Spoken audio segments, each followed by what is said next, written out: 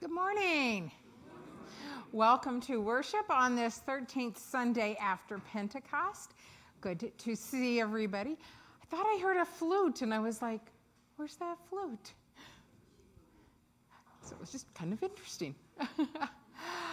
Just a few announcements as we gather this morning. First of all, thank you for everybody who stayed last Sunday for our semi-annual meeting. It was good to see everybody and have some input. Remember that we are having another gathering on September 14th. It's out in the announcements, but just want to keep that in front of you. And also would invite you next week, if you have kids or grandkids in your family who are going back to school in a couple weeks, we're going to have a blessing of the backpacks next week and have a little bit of focus on kids going back to school, have tags for their backpacks and what I call some swag. That means different things for parents to use with their kids throughout the school year. And it's for, any kids that are going back to school. We just want to have a chance to bless and ask for God's provision for this coming year for both the students and for faculty and for parents. So invite you to be there. We bring kids so that we can have that focus next Sunday. I think those are the things I made little notes about, but are there things you all would like to share with one another this morning? Okay, then. I invite you to take just a few moments to prepare your hearts for worship.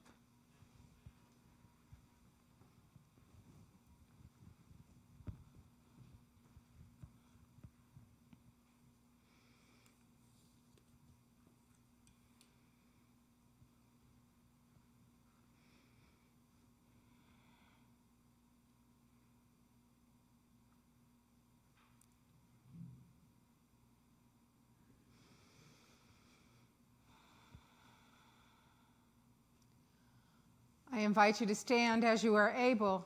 Please join me in the confession and forgiveness. Trusting in the word of life given to us in baptism, we are gathered in the name of the Holy Trinity, one God, the God of manna, the God of miracles, the God of mercy. Amen. Drawn to Christ and seeking God's abundance, let us confess our sin.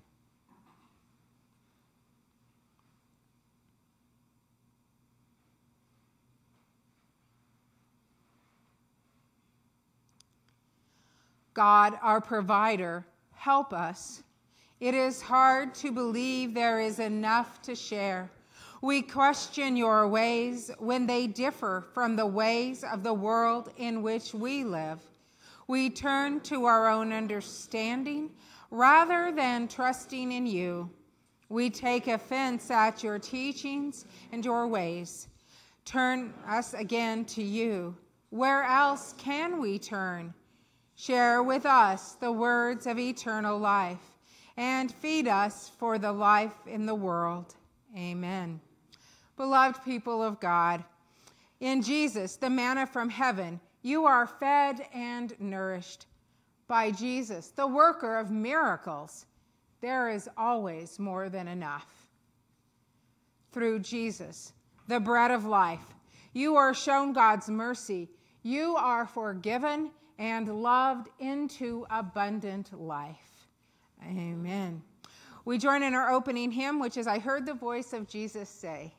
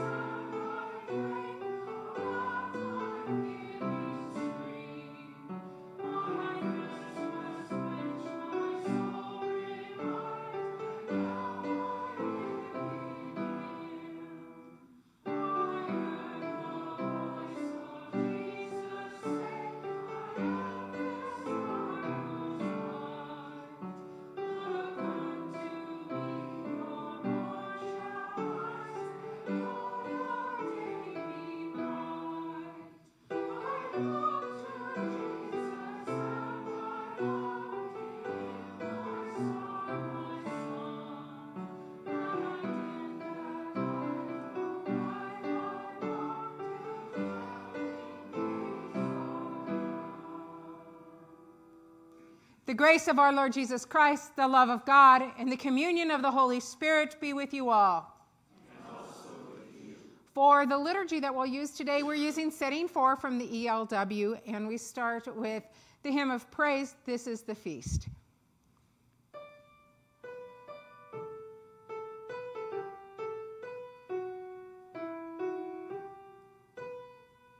This is my part.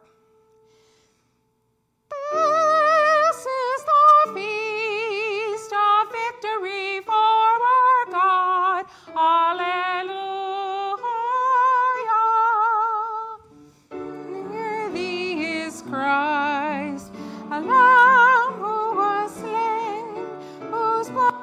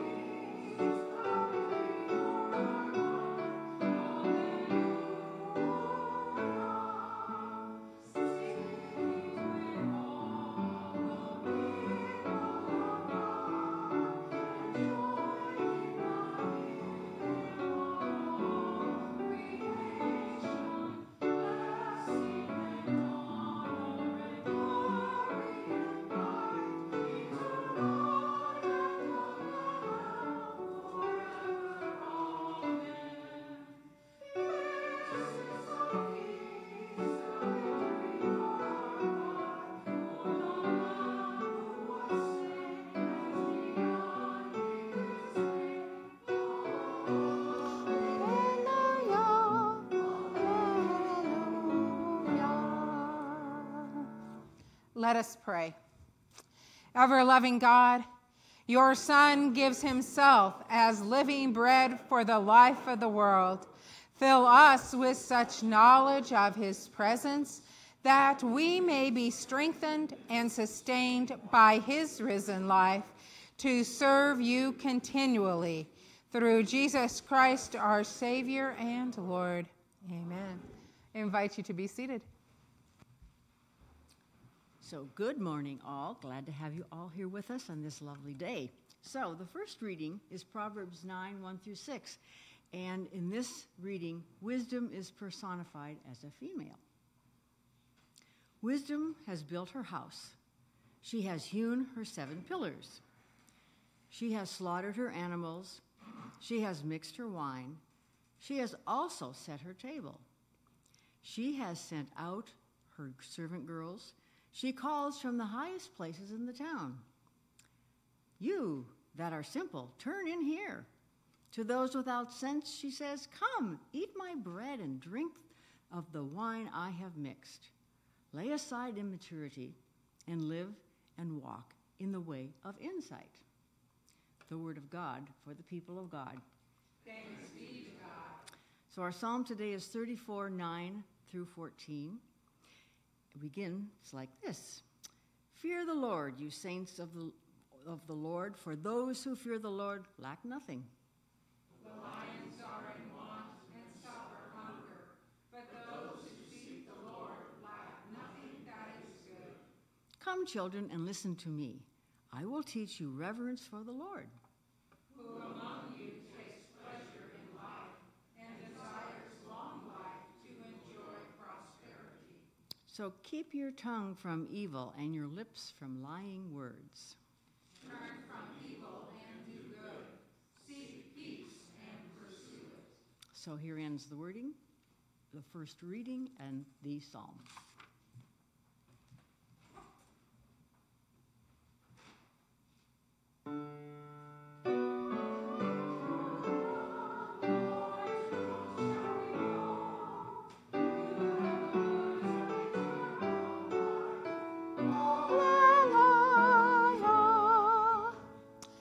The Holy Gospel, according to St. John, the 6th chapter.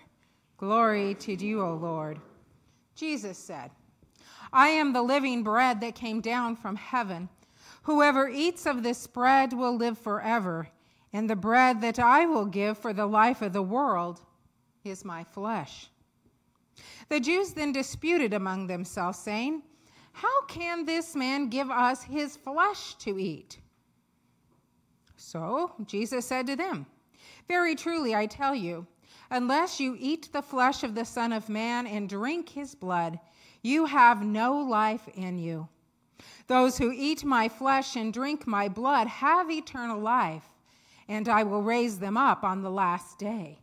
For my flesh is true food, and my blood is true drink. Those who eat my flesh and drink my blood abide in me, and I in them. Just as the living Father sent me, I live because of the Father. So whoever eats me will live because of me. This is the bread that came down from heaven, not like that which your ancestors ate and they died, but the one who eats this bread will live forever. The Gospel of the Lord. Praise to you, O Christ. I invite you to be seated.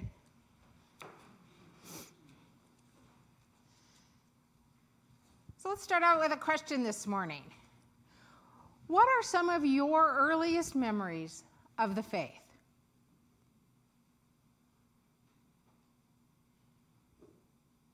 Okay, this is the quietest it's been there. So you have no memories. Today is the first time you ever heard of Christianity, huh? Jan? Are you asking that question? Yes.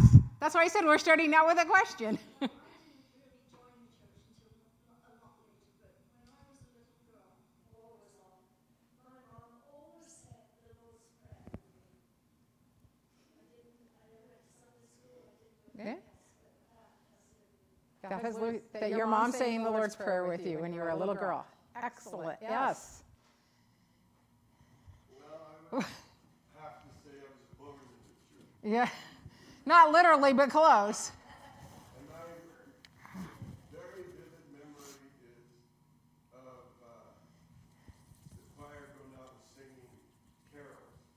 The pastor, believe it or not, was our beginning pastor, was Fagan. Yeah. So all us little ones, that I had to be 3 or 4, you can figure, to go back. And we were left at the Colville house, and they had a TV. I had never even seen it. I just memorized to it. Is that the right word? Mesmerized. We got it. Well, memory. Anyway, so it's kind of a snowy evening, and the troops all come in, the carolers, and they started taking off their long black coats and black galage boots, and Pastor Faggy stepped in front of that TV. And my mother never let me forget that I said, "Hey, mister, get out of the way."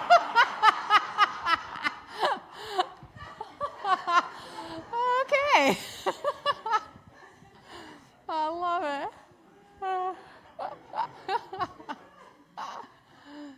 Jackie. I can't top that, but I No, it's okay. But singing Sunday school songs Mm. and looking at flannel graphs. Oh, flannel graphs. I remember those, yeah. Karen. Well, since my dad was the pastor and my mom played the organ, I had to sit in the front pew, and they were both watching me. And my brother was home from college one time. He was 17 years older. And Ooh, I didn't realize that. right after church, he hustled me back to the parsonage, stuck me in a closet, gave me a stool, gave me some food and something to drink, and went out and said, "Mom, I'm only home a little bit. Don't spank her today." Okay. I love it. Others, first memories, or, I mean, maybe not first, but early memories. Alan, I saw that hand first. Saying prayers at night with my 3 sisters, all kneeling next to the bed with my mom. Oh, wow. All 3 of you together kneeling. Interesting. And Julie, I think I saw you. My mom was the junior choir director. Oh. I remember that vaguely. Your mom being a junior choir director. Did that mean you were in the choir? Oh, of course. Just checking that out. And I saw another hand over here. Oh, Jeff. Mine are all of music. Ah. And in my first church, there was a lady, very high tenor, that scared the heck out of me. And we had this thing where we lived in Minnesota. So we had this thing where when everything was going wrong, or you had to go down to the basement. Mm-hmm. Tornadoes were coming. Oh, yeah. I remember I just tried to crawl under the pew in front of it. It was just like, oh no! And then they had to lead me out of there. Just down into the basement.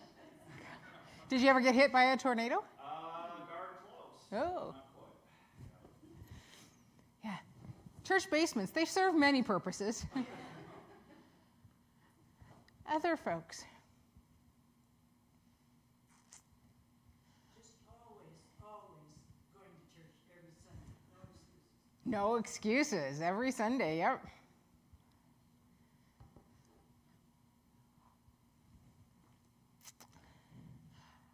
I like, kind of like Eleanor, you were talking about, saying prayers every night. That's probably my earliest memory, not with 3 sisters, because they didn't have 3 sisters, but Mom sitting on my bed and praying, "Now I lay me down to sleep," every single night, and asking for God's blessing on everything from, toys to Mom and Dad to lunch the next day. I don't ever remember going to church, though. I don't remember going to church until I was in about the 2nd grade or so. But I did attend a kindergarten at the Lutheran church where my brother went to school. And we always met in the basement. Like I said, basement's multi-purpose. And we'd go up, if not every day, at least a couple times a week, up into the real church, the sanctuary. And we'd have what I'm sure they called a service. I didn't know what it was. I was like 5.5, 6 years old. And we'd sing songs and pray, and a pastor would come in and do something. And then we'd go off to play. And I remember not wanting to leave that space. It wasn't that I didn't want to play, but for some reason I felt like I needed to be there. For me, that was church. I didn't call it that. It was just part of school, and I liked school. When we moved to the suburbs the next year, I started going to church because of Vacation Bible School, because the Baptist church had a bus, and they came around and got people. And so my neighbors and I, we all went to Vacation Bible School at this American Baptist church a ways away. And the bus ran on Sundays, so I also took the bus on Sundays and went to church even when they didn't. And that was all well and good. And the way that church operated is they'd start out with everybody together, and then the kids would get dismissed to children's church, and then they would come back near the end and everybody'd go home. Great. I tried children's church a couple times, didn't like it, so I stayed in real church. And that was okay until one Sunday, they changed when the bus ran, but didn't tell me. So I stayed in regular church and get dismissed. I go out, no bus. As I watched the parking lot get less and less and less cars and no bus coming, finally somebody came up to me and asked who I was waiting for, and I told them the bus. And they go, well, the bus has already gone. It's already taken everybody home. They leave right after children's church. Okay. Somebody else, I don't remember who, don't remember how, but somehow my parents got called. And my dad came and got me because my mom worked night shift, so she was sleeping. And suffice it to say, that was the last Sunday I ever went to church. He was not pleased that he had to come and get me.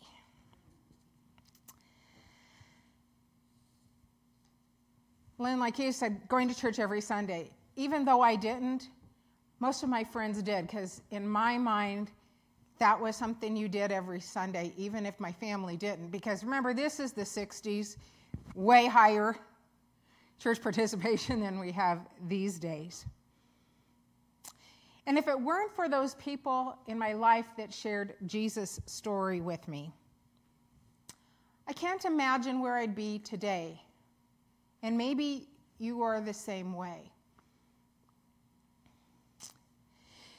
Now, am I exactly like any of them or any of the many different churches I've attended, not all of which have been Lutheran? No, I'm not exactly like any of them. But each is a little part of me one way or another. And would any of them, including the ELCA, say I'm living exactly as they teach? Not hardly. But I will always, first and foremost, be a child of God and a follower of Jesus. And he's the only one I care to please. Follower of Jesus, a disciple. It starts with hearing the story. Because none of us come out of the womb knowing about Jesus. Someone has to share that story with you. And each of us hears it a little bit differently. I have friends like some of you who can't even remember when they didn't know Jesus. And I have a friend and a colleague who we started in ministry together in Illinois, who didn't come to faith until he was like 40 years old.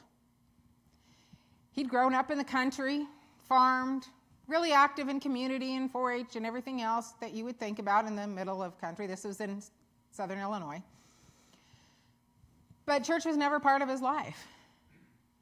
Then through a series of events and people, he finally heard the gospel story and came to faith.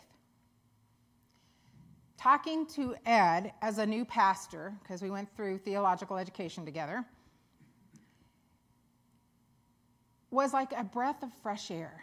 You could feel the Holy Spirit pulsing in him because his faith was still so very new. He'd only been a person of faith about 4 or 5 years before he entered seminary. Ed was a fabulous small-town pastor. He retired about 5-6 years ago, and now they're biking all over the country. But he came to faith because somebody shared the story with him. As we continue in this Bread of Life reading in John 6 this summer, the bread that I've chosen to focus on today to help us think about what does it mean to be a disciple of Jesus is a bread called challah. If you see it spelled, it's usually spelled Challah, or sometimes Hall, but it's challah. It's a in Greek. It's a Jewish bread. It's a braided bread. And it reminds us that we live in a much bigger story, that we are a people who have been telling this story for ever. Challah is a bread that is used on special occasions, like the Shabbat, or on Jewish holidays, other than Passover, because it has stuff in it you can't have during Passover. Yeah. And depending upon which tradition made it, it has 3, 6, or 12 braids in it. And whoever is making it has a reason why it has 3, 6, or 12 braids in it. Now, the challah that I had intended to use today for communion was gluten-free from a gluten-free deli in New York City that had a specialized Jewish cuisine center. And then I bought backup just in case it didn't get here from New York. When it came, unfortunately, it was frozen, and it said to keep it frozen till you were ready to use it. So I did, put it in the freezer, took it out yesterday, took one of the loaves, broke it this morning, and it all crumbled. As often happens with frozen bread. And I kept trying to pinch it to get it to work together, and I ended up with stuff all over my desk, and I go, we can't do this. So we're using the backup bread, and I'll talk about that more later. But anyways, when the bread came, there were 2 loaves in each of the 2 packages that I got. And I thought, what's that about?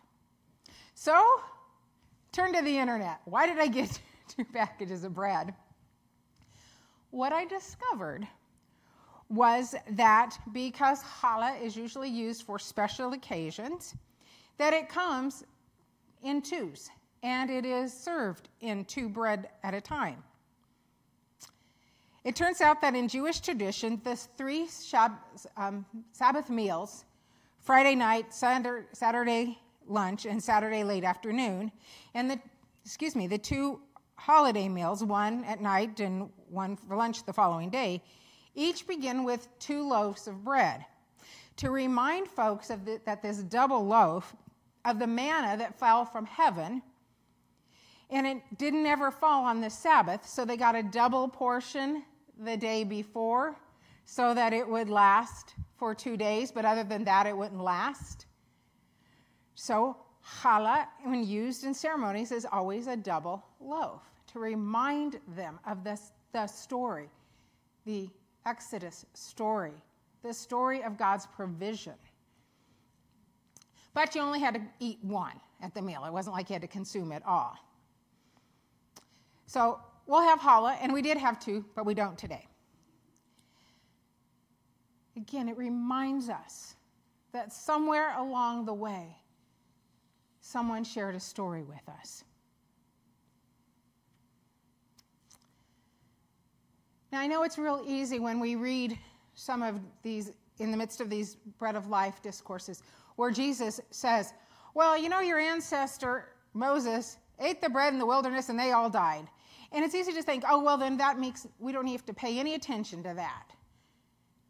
That Jesus is somehow discounting them. But he's not in the very least. The Exodus is the quintessential event of our Jewish Hebrew ancestors. And just because Jesus' life, death, and resurrection is the center of our story, doesn't mean that the Exodus and Moses aren't important. They are.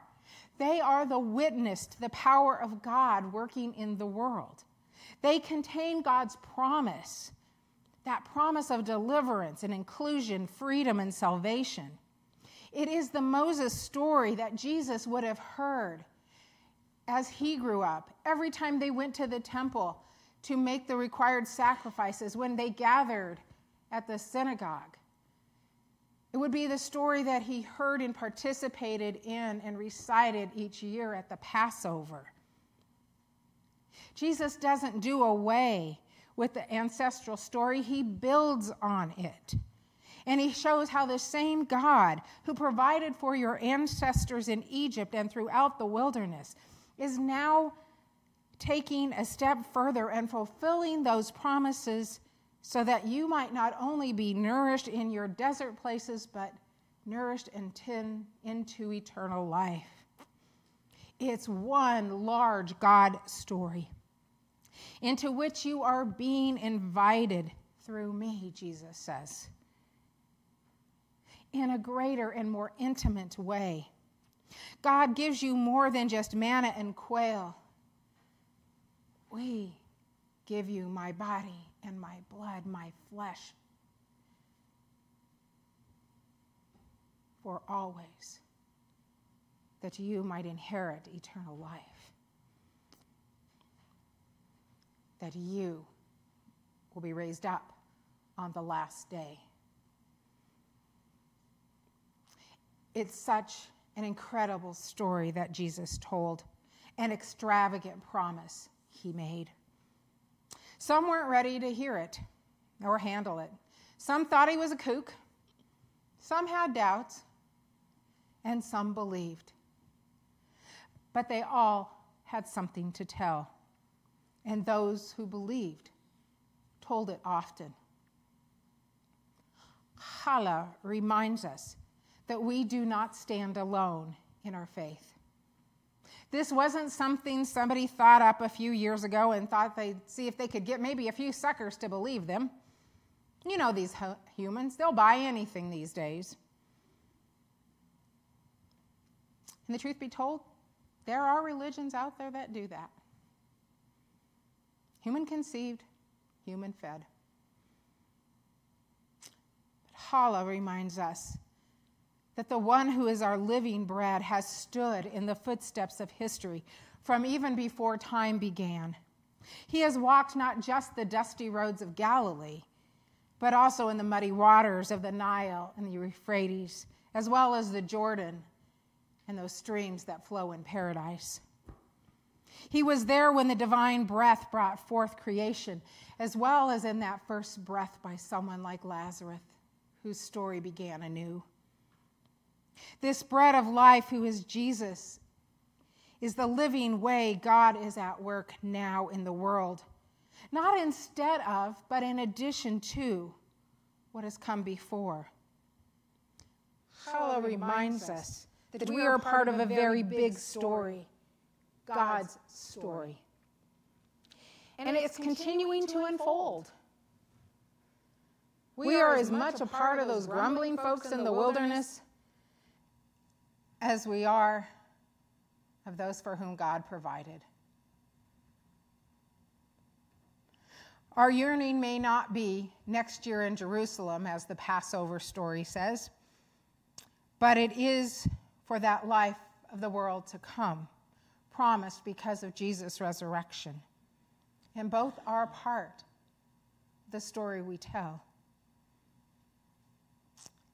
And Challah reminds us to tell our story, to break the bread often, and to share the hope that is within us, to remember, to see our connection, and to proudly live them out so that others might hear and see and come to believe, that God might be adding a new braid to that bread.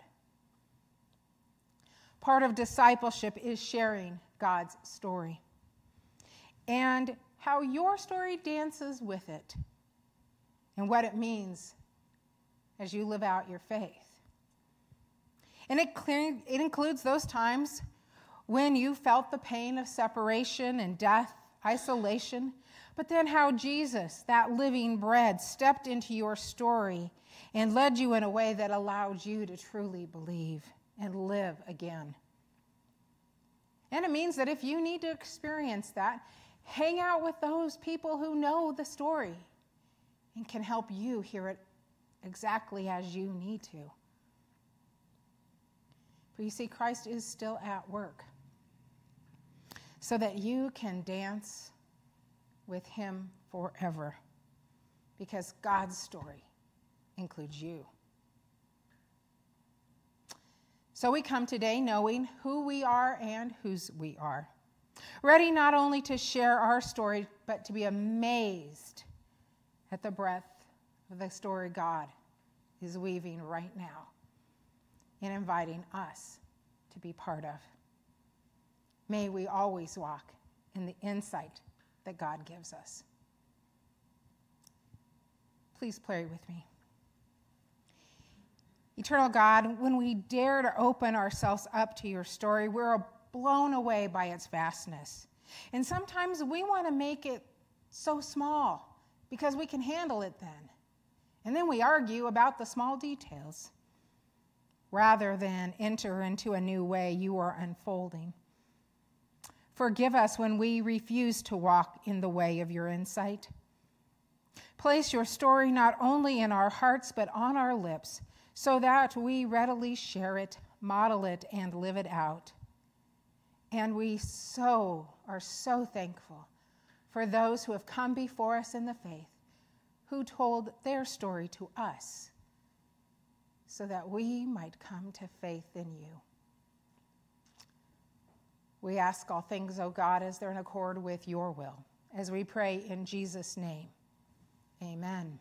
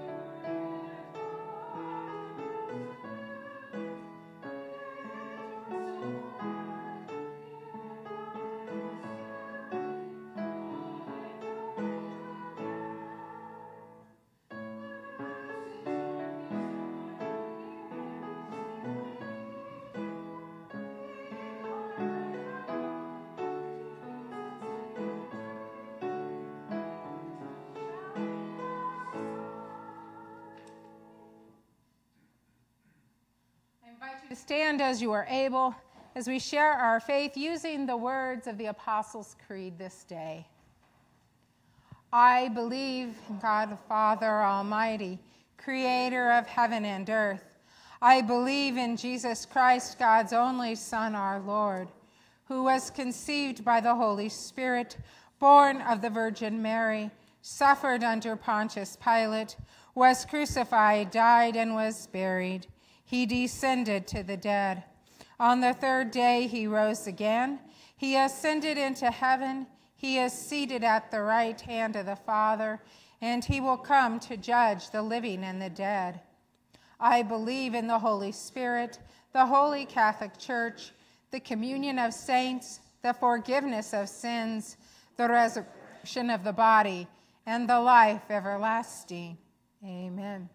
We turn our hearts to prayer this day, remembering that first lesson as God of wisdom and praying for God's wisdom upon all.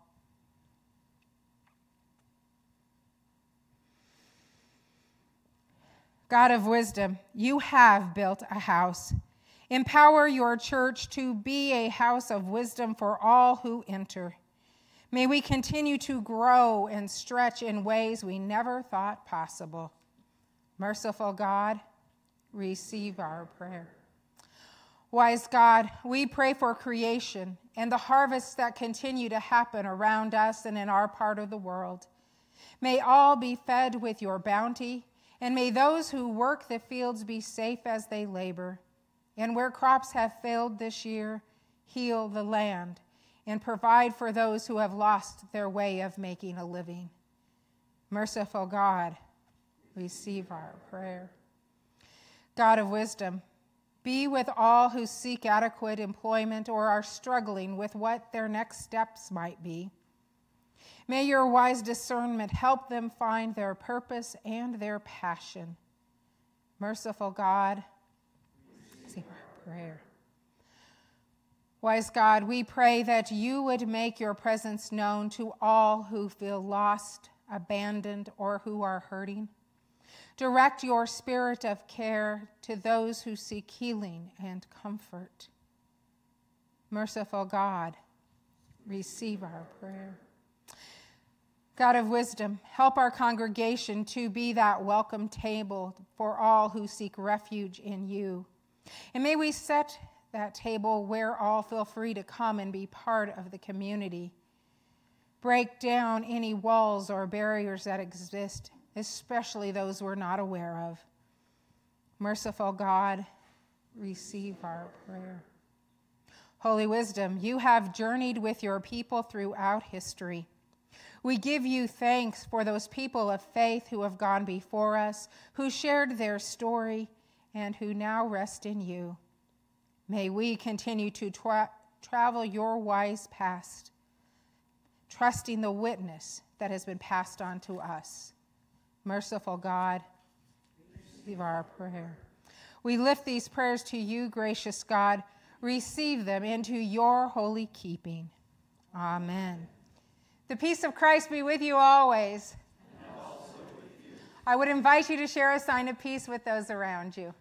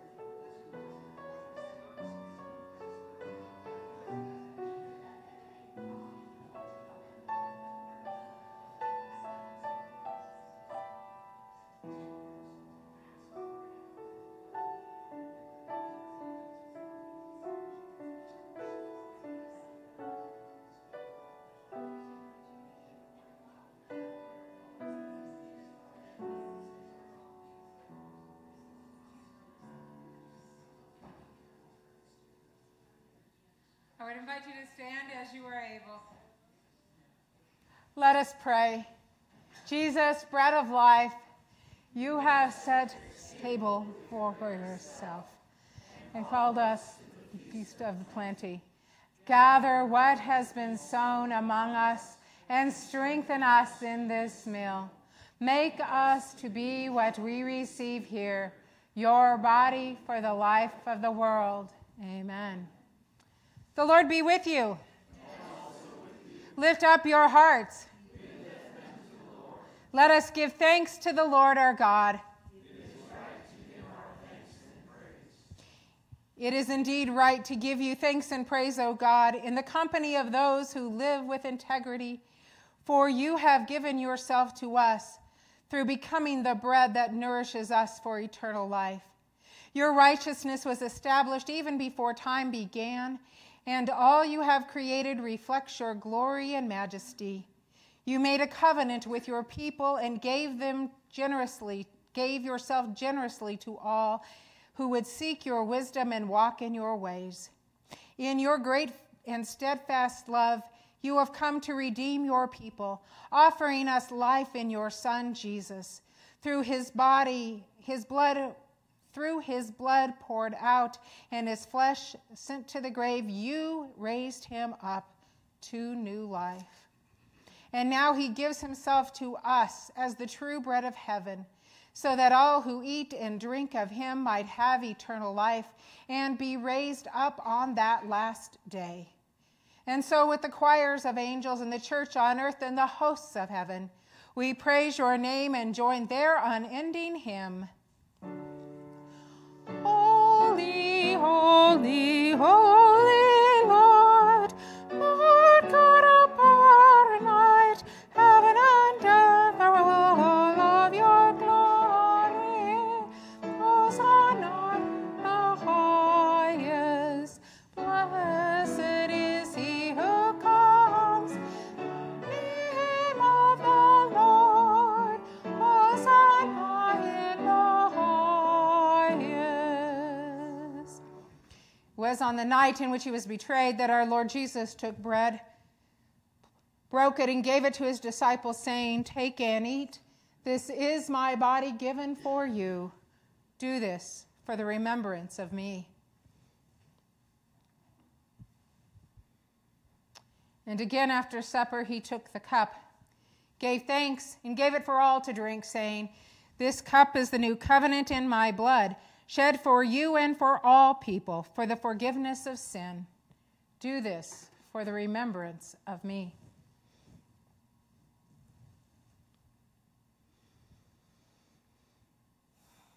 Lord, remember us in your kingdom and teach us to pray. Our Father, who art in heaven, hallowed be thy name. Thy kingdom come, thy will be done, on earth as it is in heaven. Give us this day our daily bread, and forgive us our trespasses, as we forgive those who trespass against us. And lead us not into temptation, but deliver us from evil. For thine is the kingdom, the power, and the glory, forever and ever. Amen. The things of God for the gathered people of God. Come, taste and see that the Lord is good. Invite congregation to be seated. Just a few words about communion this morning. The challah bread that we can use this morning is not gluten-free. So if you would prefer gluten-free, we'll have the wafers. That person helping serve that will be next to me. Or if you just don't want bread that I've touched, or you would prefer to commune with wafers, please go to our first communion assistant, because we want the table to be open to all. And then proceed to our second communion assistant, who will have the wine and grape juice in small cups. Pick up one, whichever you're most comfortable with, and then place those cups in the containers as you go back by the side aisles. As God fed all in the wilderness, and Jesus fed all who came, so his table is open to all. Come and be nourished by the living bread come down from heaven.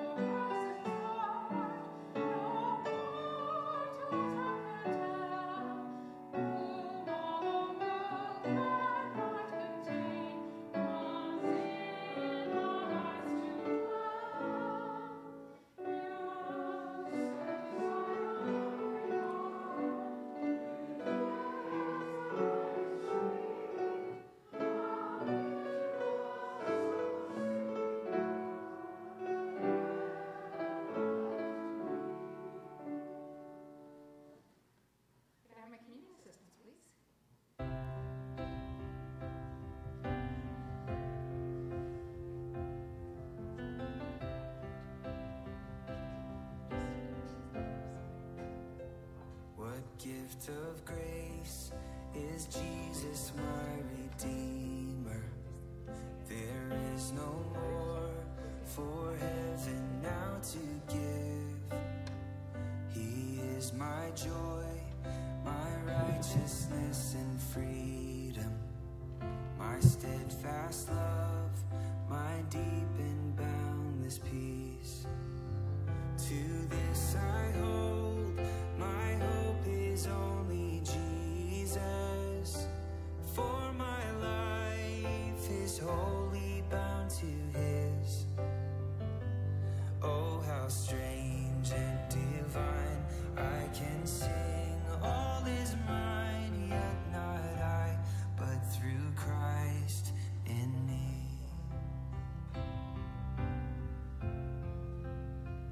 The night is dark, but I am not forsaken. For by my side, the Savior, He will stay. I labor on in weakness and rejoicing, for in my need, His power is displayed. To this I hold, my shepherd will defend me. Through the deepest valley He will lead. Oh, the night has been won, and I shall overcome, yet not I, but through Christ in me. No fate I dread, I know I am forgiven. The future sure, the price it has been paid. For Jesus bled and suffered for my pardon, and He was raised to overthrow the grave.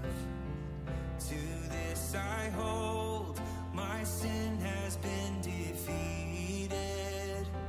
Jesus now and ever is my plea. Oh, the chains are released, I can sing, I am free, yet not I, but through Christ in me.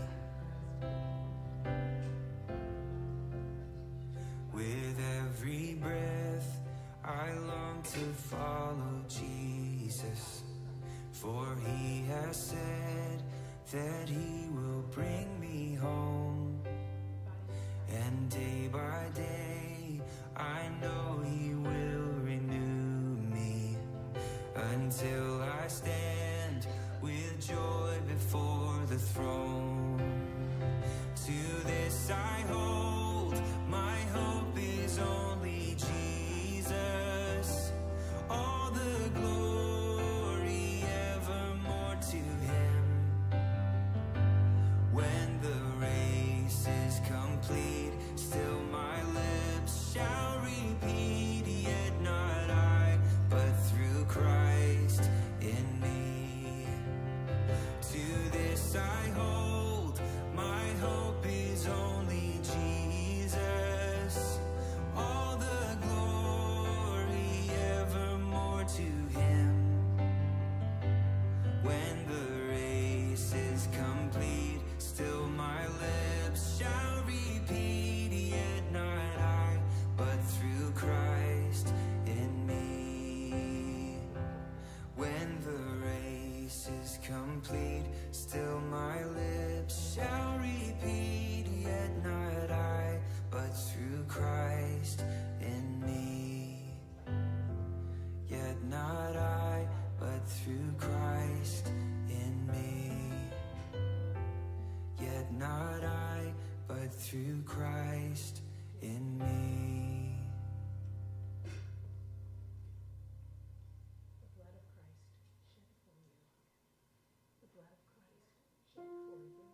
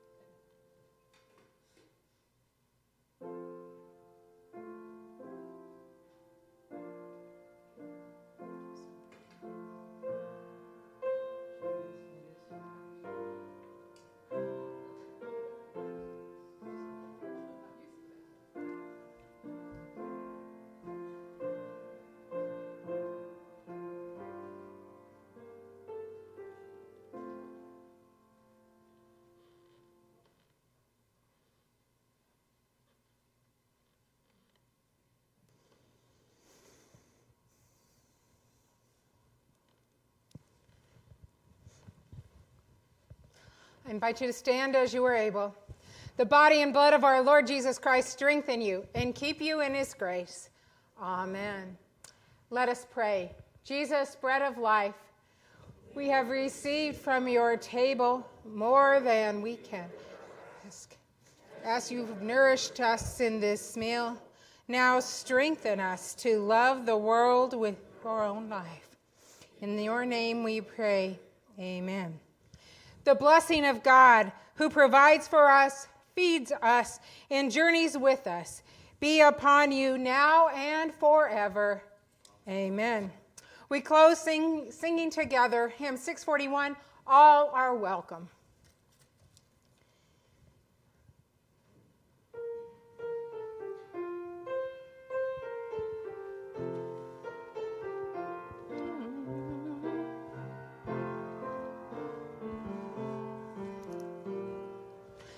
Let us build a house where love is.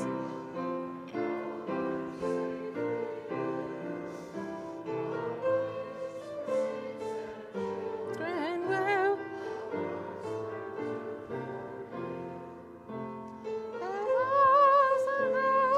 visions,